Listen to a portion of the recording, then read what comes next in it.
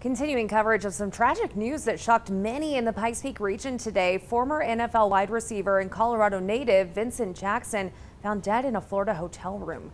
Newsline Sports Director Jake Gaden joins us with some reaction from our local community. Jake. That's right, Elizabeth. The Widefield and Northern Colorado football community is mourning the loss of one of the best football players to come out of either program. The 38-year-old was found dead in a hotel room in Brandon, Florida today, just outside of Tampa. Authorities said he's been staying at the hotel since mid-January as his family reported him missing on February 10th. Sheriff deputies say Jackson had no obvious signs of trauma. No other details surrounding his death have been made public at this time. The former Buccaneer and Charger played 12 years in the NFL. Today I spoke with his former Gladiator position coach Fred Margerison, who called Jackson a once-in-a-generation talented person who came from a loving military family.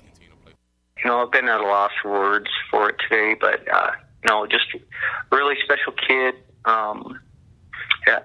Really outstanding young man. If anyone were to have boys, you'd want them to carry themselves like Vince did. What a blessing it was to be able to work with them. Jackson's charity releasing the following statement today, saying in part, "We are all mourning the loss of our beloved Vincent. His wife and family ask that everyone respect their privacy at this time." For more statements on the passing of Jackson, head to our website, KOAA.com/sports. For everyone here at News 5, though, we'd like to say that the Jackson family is in our thoughts and prayers this evening. Rob and Elizabeth.